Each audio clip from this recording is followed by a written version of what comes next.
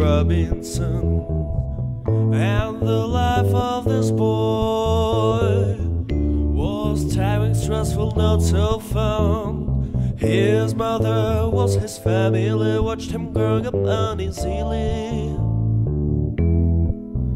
But unlike her son, she was hopeful, thought that black could become something colorful. She has been working so hard for his education, hope that's one day maybe to have some motivation. She was waiting for the day of change, knew that for him a new life was not out of range. That's the story of a girl cold in a Templeton, and that beautiful girl was a great, a kind person.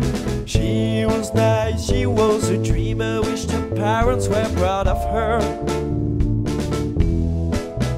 She had been studying for days and nights to have a great life with her pleasures and her rights.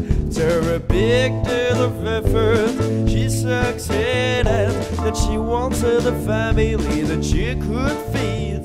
But the main worry still was that she was alone. It's been the only problem till now she couldn't solve on her own.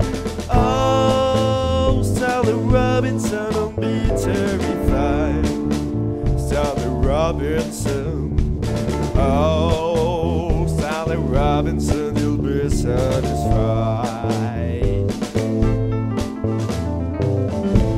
One incredible day, they were all the same way. A bright color appeared in Stanley's face. At the first view, Gina knew that both would live in the same place. Didn't have to wait for this moment, which was a long-awaited event. Looking at each other, the boy, the girl were shaking, maybe a little bit scared to discover this feeling.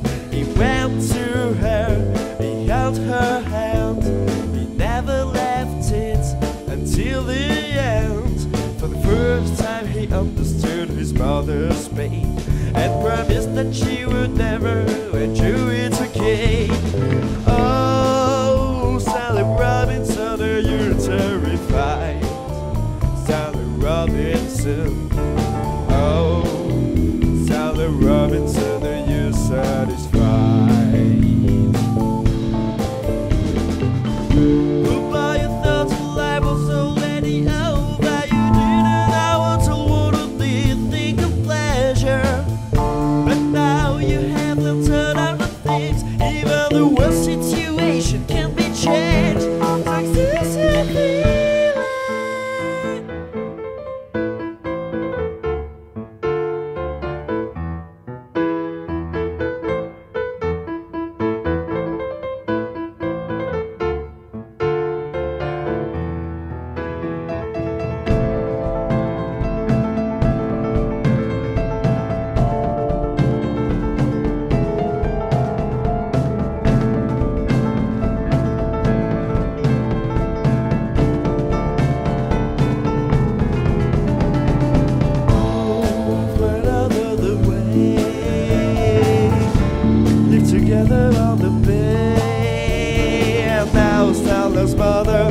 down the bed she won't look at him smiling, even if now she's living alone with no sign.